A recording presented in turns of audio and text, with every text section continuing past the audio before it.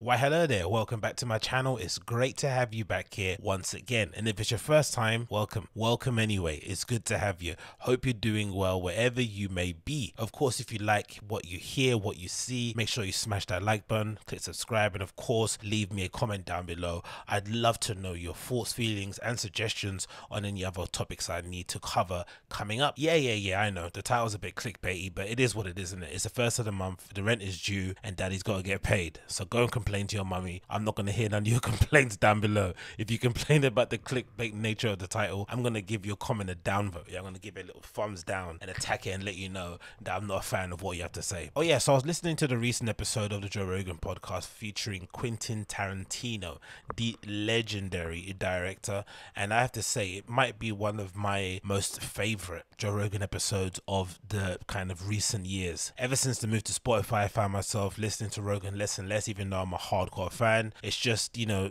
the habits that were kind of ingrained with having to check or listen to the podcast via YouTube and Apple Podcasts of now having to be kind of unlearned. I'm gonna have to switch to listening to it or watching it via Spotify. And as most of you are aware, the Spotify UX, UI, whatever it may be, is absolutely terrible. Sometimes you'll play an episode, it will keep pausing from minute to minute, or sometimes you'll download it and it won't download it properly, and then when you do download it, you get all these unnecessary ads even though you're paying for Spotify.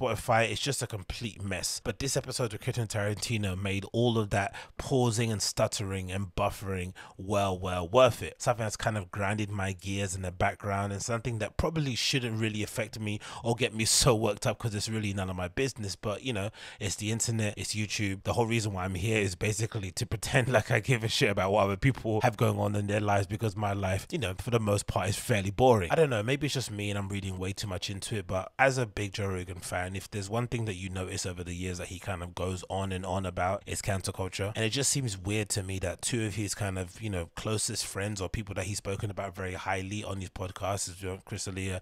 You know, before the whole allegations came out, a lot of people would say they weren't necessarily fans of his comedy, but they always kind of gave him the props of being an absolute killer on stage. And that was something that you kind of heard reiterated a lot of times on Joe Rogan's podcast. He even had Chris D'Elia on his show a few times. And then with Brian Callen, he always kind of made it seem as if Brian Callen and him were best friends. There's pictures of them two together in the back of a car from, like, you know, more than 30 or so years ago. They came up together, I think, around the same sort of time. They maybe moved to Hollywood in the same sort of time, who knows, but you did get the feeling that those guys were actually real friends outside of the whole entertainment Hollywood thing. And just given Joe Rogan's platform and his sort of kind of give a fuck attitude, you would just expect that he would be a little bit more forthright in his defense of his colleagues, especially if he generally thinks that they're innocent. But it feels like when it comes to the whole D'Elia and Callen thing, he just refuses to get involved. And the only reason why I'm talking about this now is that, funny enough, when Quentin Tarantino sat down with Joe Rogan, it was actually Rogan himself who brought up the issues surrounding Quentin Tarantino's very close working and personal friendship with Harvey Weinstein and everything that happened to him subsequently within the last, what, 2 or 3 years. So you would imagine if somebody in that position of Quentin Tarantino could be so, I don't know, mature, could be so reasonable, could have such a kind of refreshing take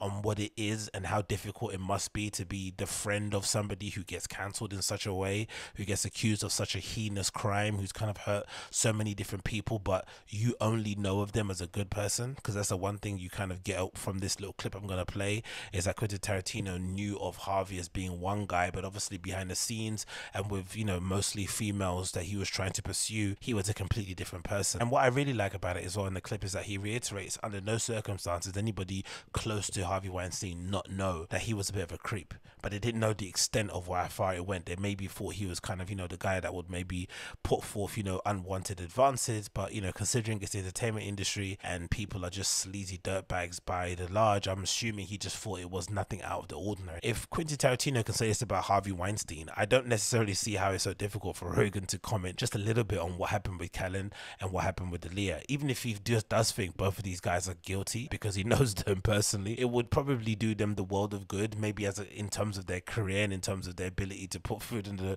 table for their family, to have somebody in their corner like a Rogan basically saying, hey, I'm not really condoning what they're alleged to be done, but I would prefer it if my friends had the possibility to be, you know, deemed innocent until proven guilty, and, you know, be allowed to go through all the necessary steps in order to clear their name. And if they're not able to clear their name and what they've been accused of is obviously legit and real, bury them under the prison. You would imagine, you would hope that he would do something like that that. But, you know, for whatever reason, Rogan doesn't want to do it. Completely understandable. Like I said, the Spotify thing, bloody blah, blah, blah.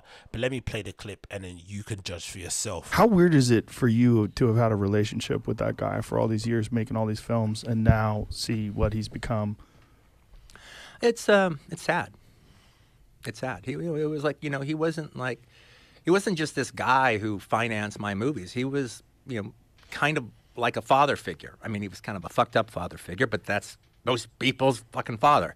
Yeah. You know, he was a fucked up father figure, but he was like, you know, he was involved in, you know, my professional life for like a long, long time. So it's like, you know, I think it's sad. Oh, it's definitely sad. It's just, it's surreal though too, right? Yeah. Because we've never seen, other than Bill Cosby, we've never seen like a fall like this before. It's so strange. Yeah, well, you know, one of the things is funny. Like I did an interview with the two women that cracked the case on the New York Times. I did a talk with them during that time. I don't really talk about it that much afterwards because I'm like, well, I did it with them and that's enough. But one of the things I ended up like saying is, well, I wish I had done more during the time. And a lot of people like read a lot of what that could possibly mean. Right. Well, actually, what it means is I wish I had talked to the guy. I wish I had sat him down and had the uncomfortable conversation. I didn't know about any rapes or anything like that. I just, you know, but I knew he was, you know, I chalked it up to the boss chasing the secretary around the desk, you know, as if that's okay. But I mean, that's how I kind of looked at it. You know, he was, you know, making unwanted advances. That's how I looked at it. But I wish I had talked to him. I wish I had sat him down and go, Harvey, you can't do this. You're going to fuck up everything. Do you think that no one talked to him and maybe that was how he got so completely out of control? Yeah, maybe his brother Bob. Maybe, but I don't think anybody talked to him about it. And the thing about it is everybody who was in his orbit knew about it. There's nobody who said they didn't know that didn't know. If you were in his orbit, and that includes all the big actors who he palled around with, like they all knew. They all knew. They didn't know they didn't know anything about rapes, but they had heard. Yeah. They had heard things. They had heard about him just, putting the bite on somebody in a limo or something. The story of the rich, powerful producer and the actress who wants to be in films is a story that's as old as film itself. Yeah, yeah. I mean, it's just one of those stories that goes on. I mean, it was almost like, I mean, I don't really have a history in film, but from what it's been explained to me, that's always what it's been like. Yeah, I know. They gave me a tour of Shaw Brothers Studios, and I'm taking a tour of Shaw Brothers Studios, and they take me into the screening room, and then like, okay, see that chair in the back there, that was reserved for the owner of the studio, Run Shaw. That's where he sat, and in the back room is a little bed. And that's reserved for where Run Shaw took the starlets. Really? Yeah. And it was all, wow. Interesting perspective, isn't it? And that maybe is at the heart of most of these issues that happen to these big people, especially, you know, people that are maybe larger than life and have this really, massive, overbearing influence on a particular part of entertainment or culture. Sometimes you just get so big, you just get so powerful that people are just unable to have real conversations with you. And I guess mainly, maybe specifically as dudes, this is where we kind of maybe fail, and we probably have to hold ourselves accountable more so, because I think even outside of, being a big celebrity and just being a regular guy on the street, more often than not, in your group of friends, if there's a guy that can get a little bit handsy when you're on your night out, or can get a little bit weird and creepy around girls in general, there usually is a tendency to just kind of stay away from that person and slowly but surely ice them out of your friendship group, as opposed to maybe pulling them aside and saying, hey, we like you as a friend and we think the good times far outweigh the bad, but you need to chill out when it comes to doing X, Y, and Z. We rarely really have those kind of hard-hitting, blunt conversations. It's maybe one of my complaints when it comes to like friendships, right? You rarely break up with a friend.